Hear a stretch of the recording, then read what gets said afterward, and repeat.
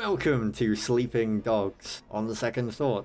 And I didn't do it, so you can't punch me in the face. Do you know what I was going to do? I have a sneaking suspicion, and you don't have to torture everybody else with it.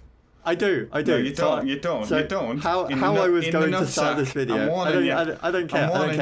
I don't care. It's worth it. So how I was going to start this video was I just met you, and this is crazy. Ooh. So here's Sleeping Dogs. Watch it, maybe. I'm so gonna hit you in the nutsack. So hard. I know, right? But it was worth it. I'm sat here grinning from ear to ear. I hope you're still wearing that same grin when you're wearing your own nuts as earrings. You have a strange fascination with my nuts at the moment. I'm gonna kick you so hard. So, Sleeping Dogs, you completed this already, and this always happens. Anytime that you get your hands on a game like this, like Max Payne, you played and couldn't put down. Yeah, when I get it, if a game grabs you, yeah, I'll go with it.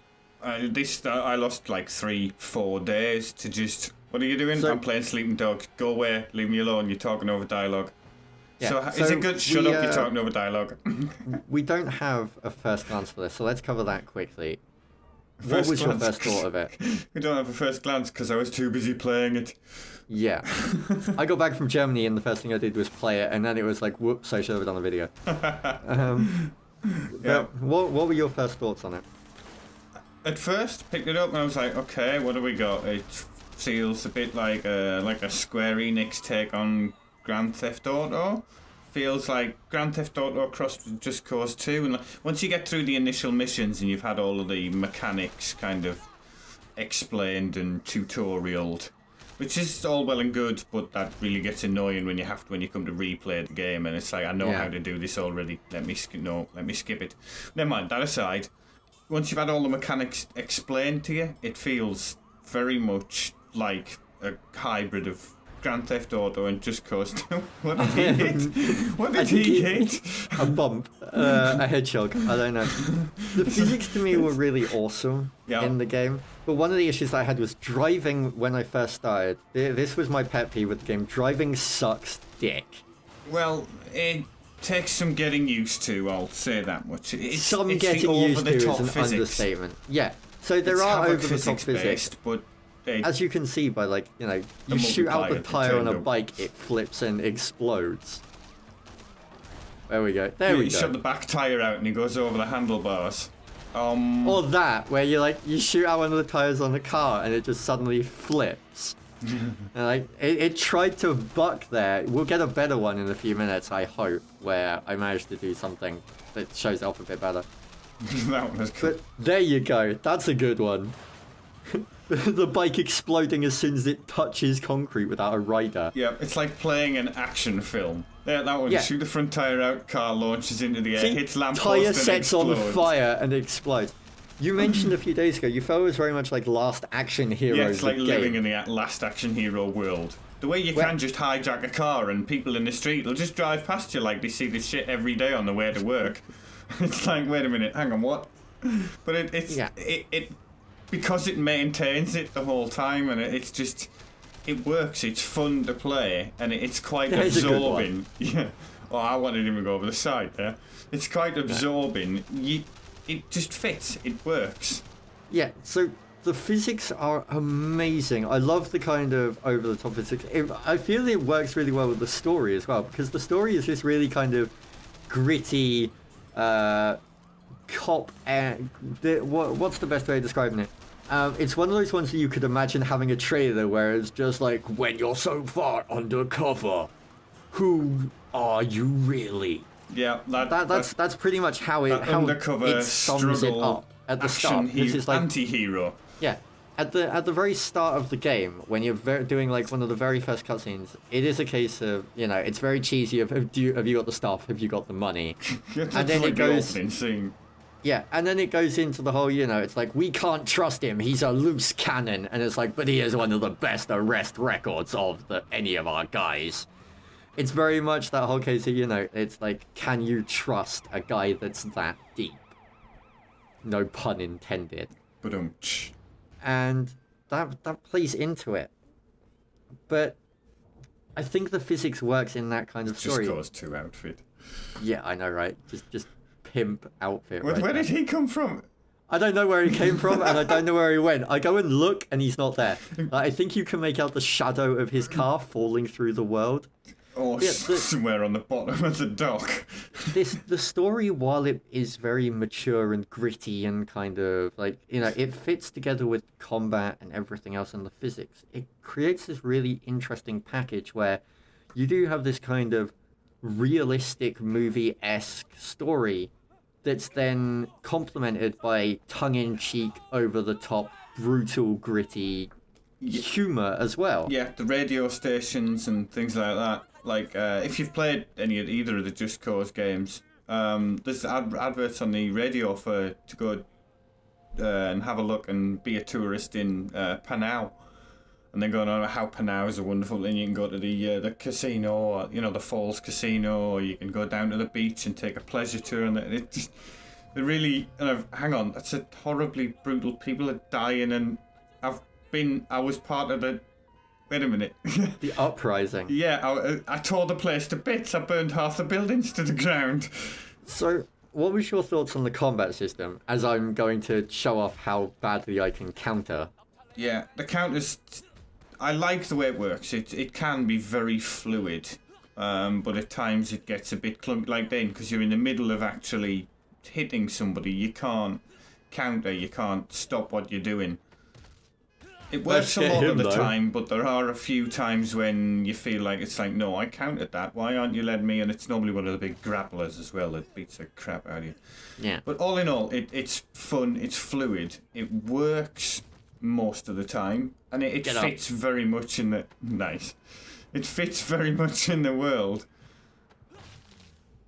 of this brutal undercover guy who's got a bit of a vendetta.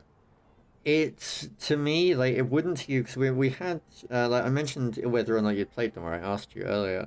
It feels a lot like the Batman combat systems, but you never have played them. I recommended them to you, and I think you're going to... any of the Batman. Yeah, I'll definitely pick them up after playing through this. They might not suck me in as much, but the combat will be fun.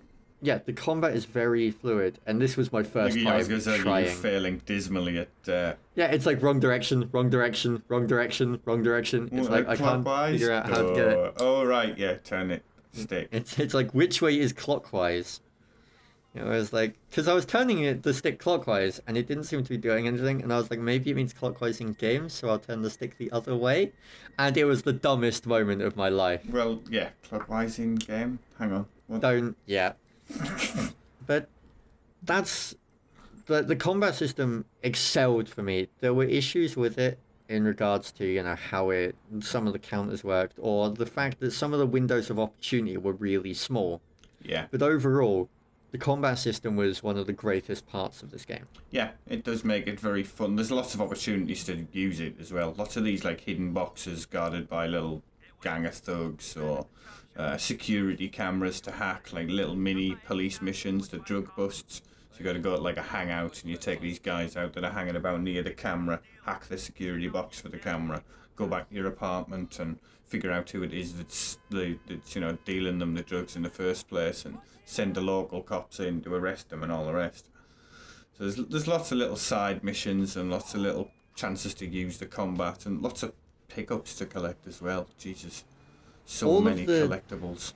It's quite interesting that all of the side stuff that I've encountered in this so far, like cockfights and karaoke and street racing. Did you find the offshore gambling dens? No. The barges. You gotta steal a boat. Oh, nice driving. Nice driving, Hotshot. Yeah. It's alright though, because even though I've just messed up my car, it's not my car anymore. That's okay. I'm gonna steal this unfortunate vehicle. I'm dumping out onto the road while it's nice. I'm just going to crash into something else. No, there we go. Nearly the guy that was stood on the curb there that the car avoided was really lucky. But everything in this game, when it came to side stuff, fit so well with the world. I mean, there was things in like GTA where, you know, it's really fun that you can do some of the stuff, like go bowling or go to comedy clubs or strip clubs or sit down and watch TV.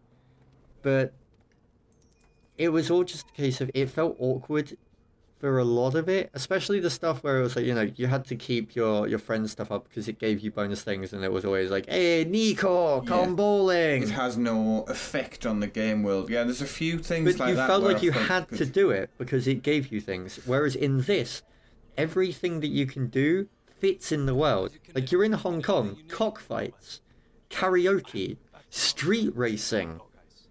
All of these things work. They do work, but it does irk me to a degree that they seem to have missed a trick with a lot of the things. They could have done a lot more with, say, the cop triad system, the balance, you know, the fine balance that he's struggling with between, you know, his hate for the triads, but his respect and the fact that he's made friends and that he does feel attachment to some of these people. It doesn't really have any effect. You can drive around with impunity and run people over in the street, and provided no cop sees you and nobody phones it in, nothing happens. You don't get a warning, you don't get, you know, pulled in, you don't get something, you know, you don't get some privileges revoked, or there's no consequence for it at all.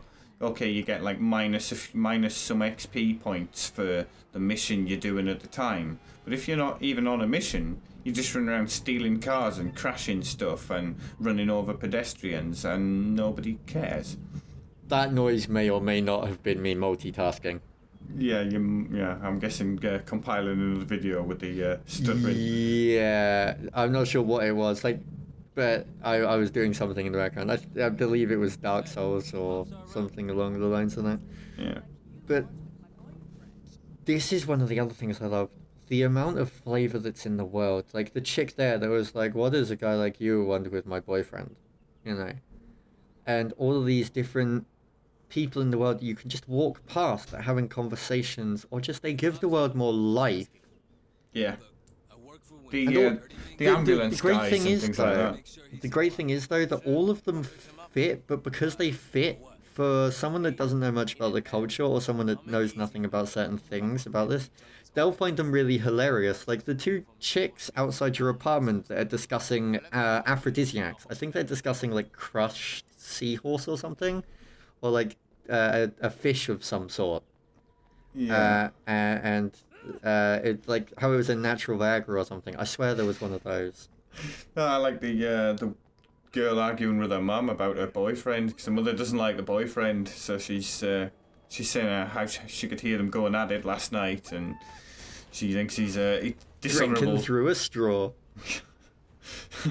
Dishonourable scum and all the rest of it. It's just, you know, they're arguing about that, and then outside another apartment I get later on, you know, there's this bloke going on about the affair he's having with his secretary, and it's just the little bits and pieces. There's an awful lot of little dialogue going on in the background.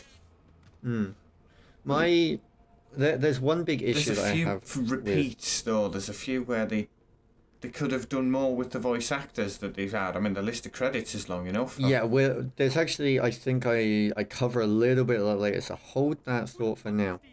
But speaking about the story and everything else, like we're encountering a bit of it here. It's a really awesome story, but there's one problem with it. And I don't think you played True Crime Streets of LA, did you? No, I didn't. Okay, in True Crime, there's this wonderful story path where it splits, and you can choose like which mission, like depending on how you end certain things and all this, it'll like tree off. Yeah, the story itself. But this only has one ending. I would have loved this to have multiple endings. Yeah, depending on how you played it through. Again, that's a consequence for, you know, the cop triad thing. I finished all the cop missions. I was only triad level like 6 or 7. So I'd done all of those way before I'd done... You have failed QuickTime event number 3. Case failed. You got arrested. But yeah, there's this really, really big thing of, you've got this world, you've got all this thing where you're trying to play on the whole, which way is the guy gonna go, but then it's already made up for me. Yeah. That's disappointing. I was talking about this with Katie the other half. It's less of a game in a lot of respects. There's a lot of game missing, but instead it's more like interactive entertainment. It's like playing an action movie. And that's no, I mean that as no kind of detriment to the game. It's not a game. It's interactive entertainment. It's different. It's awesome. It's very, very entertaining. I basically, it's all I did for 3-4 days straight was play through this. I did nothing else. Got up, played Sleeping Dogs, had some food, went to the bathroom, sat down at my computer, played more Sleeping Dogs. What time is it? Oh, it's 4 in the morning. That's because the story is fantastic. It's fun to play. It's fun to experience. Yeah. Skillful driving. That was close.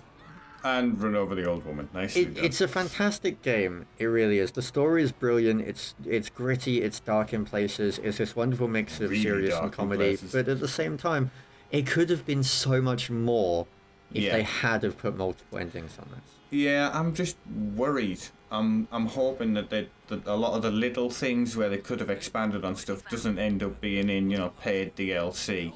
Because there seems to be an awful lot of paid DLC already for it. To be fair, high-res textures and stuff like that, putting things like that in as DLC available for the PC that the console can't handle. Good idea. A lot of the DLC so far is just stuff to make the game easier for you. It's just things like giving you quick boosts here and there. I really don't understand why somebody would do that in a single-player game. It's not like you're getting an advantage over people, unless you're like competing to be the first to complete the game. Because there are parts of this where it might feel like a little bit of a grind. And that just gives people a little extra bit, a little way around that. But here's the voice acting thing that you were talking about. All of the wonderful voices yelling at me, but I start going past stores where they're using the same voice actor. And the same line. Yeah. I like the little pork bun guy. He's awesome. Every time we go past. Why you not have pork bun in hand? He reminds me of Cut Me on the Throat Dibbler. But this was one of the great things. Like the amount of freedom that you have in the game to buy clothes, to buy cars, to get all these different items, to unlock all these different things, to find all the lock boxes, get all the stuff. There's so much you can do in this world. I mean, they did bits and pieces. But the great thing I love about this is the fact that you have sets of clothes. If you complete the entire set, you get bonuses like you see there. And B, the stuff that you buy from the market stores, like I'm buying from the very best discount store, it's knockoff. Yeah. Knockoffs, frisky sunglasses. I love that little extra. Like they've gone to such great lengths. It's just like a market. Markets are the same world over. It's exactly like the markets in Sheffield. Knockoff t-shirts and awareness bands and the latest fad fashion. They've gone to all these great lengths to get all this extra little stuff in to really add flavour and life to the world. And it works. And that's fantastic. But again, I just keep coming back to the point of a game like this, especially given that in, air quotes, it's the spiritual successor to true crime. At least that's how a lot of people are seeing it. Myself included. Because it was meant to be True Crime Streets of Hong Kong, I believe, originally. And this kind of developed from that. I see. That was a game that played a lot on having the multiple playthrough different ending style thing. Of, because it was the same kind of premise of good cop, bad cop. Yeah. Exactly like I was saying, they could have done a lot more with that. To be honest, I was expecting different endings, or at least if I'd completed all the cop missions first, I'd get some kind of bonus for, the other cops saying, we've solved all my cases, I've got some time on my hands, I can come to help you, whatever, One of the great things I did love about the game, though, was not only the upgrade system that we're looking at now, but before that we were looking at the social hub stuff, and I found myself so many, many times where I'm heading towards a mission and I get distracted by the fact that I'm clean driving or headhunter or all these wonderful little... The social stuff is integrated into the game so well that it will just pop up and be like, hey, you're currently on X of Y. You are this rank. The closest person above you is this. And I've had so many people already tell me that they've been doing stuff to try and beat my scores or challenging me to beat theirs. And all of these different things. You would have us for the wheelie challenge. Yeah, the social hub. The social hub stuff fits into the game so well. It's really integrated so smoothly that you don't even notice it. Yeah. But once you do notice it, it hooks you can't. Yeah. I was going to say exactly the same thing. 100 driving to a mission. lockboxes, so many different, like, 28 Vehicles, cars, different 100, no, clothing. 179 cars, 28 items or something like 28 cars, 178 items. The There's clothing's all in the tons of stuff, lockboxes. like tons and tons of stats. But yeah, so just recapping, the game has got good story, solid voice acting for the main characters, going for all the pros first, really awesome physics, over the top movie, all comes together in a really fantastic world. You agree? Yeah. Okay. It's very immersive, very fun to But- play, very easy to get lost in. Negative side points. Little on the linear side. Story-wise, yeah. Single storyline ending, so it's just you know what I mean? It doesn't matter what Yeah. you do, it just But negative side points now. So the voice acting in that market was very repetitive and annoying. Like, I feel that some of the side characters, they could have just added more lines. Even if it's the same person, just add multiple lines. The, like, 5 different women yelling, "Hey, sexy man, why don't you come over here and let me dress you?" as I run past each stall is really irritating. yeah. The... Not sorry, go on. difficult. Not difficult to record multiple lines, and a lot of the time it is the same person. If you stood there for quite a long girl. time, yeah, listening to the same person standing there talking, multiple lines, that's exactly what you want. So the car handling, I felt could have used a bit of a touch up. Multiple endings, I felt could have used something as well. I'm okay with there being DLC personally, but I can understand people that are going to get pissed depending on what kind of DLC comes out. Yeah. I really hope they bring out more stuff so that there's more to do in the world. I really would like to see Saints Row 3 style DLC where there's lots of extra costumes and all that different kind of stuff, as well as extra story bits. Yeah. But not stuff that the game doesn't feel complete without. Like, as long as it just feels like additions, that's all good. Yeah. Do you agree? Yeah, I do. Solid game.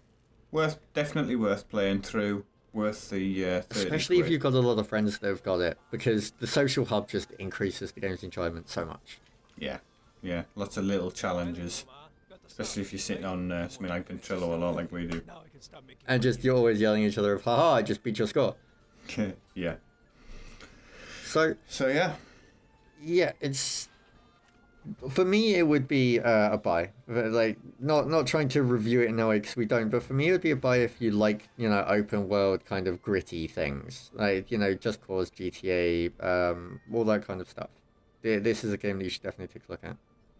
Yeah, I agree completely. I mean, it's worth the, you know, on my cheap ass scales, it's definitely worth the £1 per hour ratio. Yeah, you've played it more than 30 easily already. So we're running out of time. If you have any questions, queries, or comments, of course, leave them down where? Below. And from myself and Xander, we will catch you for the next video, which I think is Dark Souls, but I'm not sure if you're in it. So We'll see. peace. In a while.